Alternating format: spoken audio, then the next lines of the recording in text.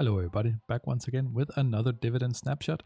This time we had a request from Broski777 who wrote, "Mind doing a card on General Dynamics?" And here it is.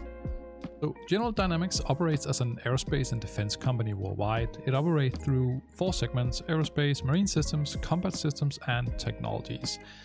So aerospace are for business jets as far as I could tell. So obviously with the lockdown or exclusion from like the world with Russia and everything, I think that business segment has probably taken quite a hit. Obviously marine system, combat system and technologies have risen quite fairly since the special operation, as I like to call it, in Ukraine started. If we look at the company internally, some things goes up and some things goes down right now. But if we take a look over the last year, they are actually quite heavily up.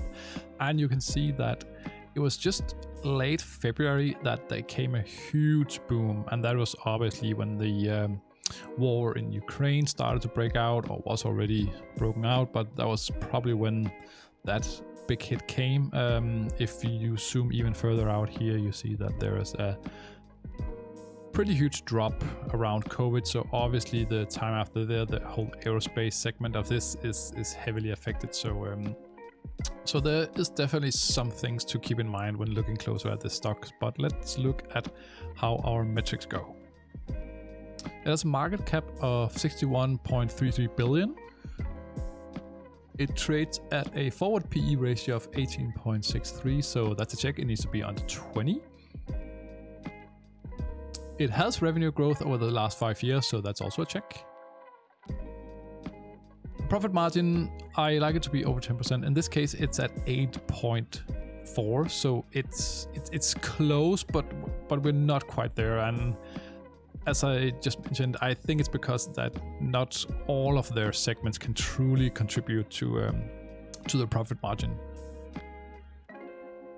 The net income is growing, which is great over the last 5 years, so that's a check as well.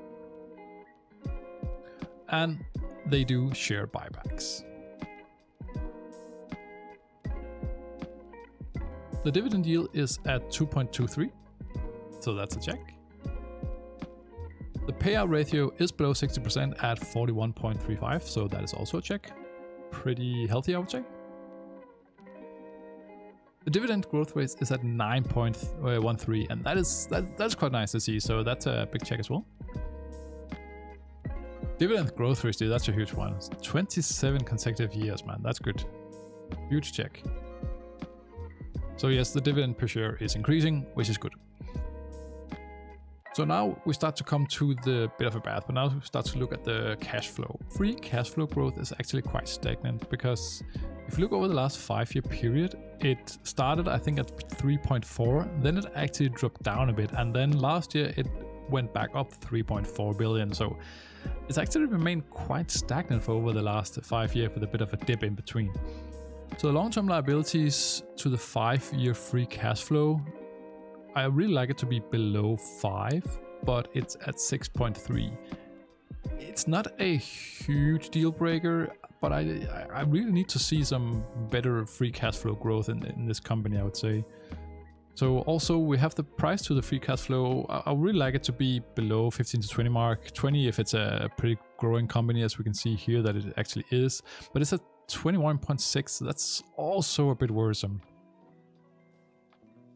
So a quick fair value estimate based on the free cash flow is that it's slightly overvalued, I would say, maybe around 5%-ish, something like that. But if you look at analyst estimates for the stock, they all seem to think that it can go to, I think it's around 270, that's the estimate. So there's room to grow like 20% if according to the analysts. So I really think if you want to look at this, I would definitely do some very, very proper due diligence.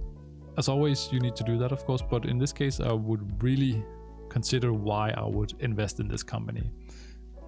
So the verdict here is 9 checks out of 14, which for me says that I could add it to the watch list, because there is definitely some good stuff here. I really like the dividends. I really like the revenue and the net income growth. I really like the areas it operates in. If we can get everything going for them, all 4 segments, but I'm a bit worried about the cash flow. So for me personally, if I should look at this, I would only add it to the watch list right now, because I think most of the growth came here around March to May, is based off the war in Ukraine. So if that ends anytime soon and the world keeps on excluding Russia, I think the aerospace part will have a pretty heavy time getting back up to speed, to be honest. So definitely do some due diligence on this one if you want to look closer at it. I really like the dividends, so it is something I could imagine looking closer at some point. So thank you so much for watching, guys. I really hope you like this small walkthrough, and let me know down in the comments if you have any other ticker you would like me to look at, or if you really like this, some encouraging words is also appreciated. Please subscribe to the channel and like the video for more videos in the future, and until next time, just have a good one.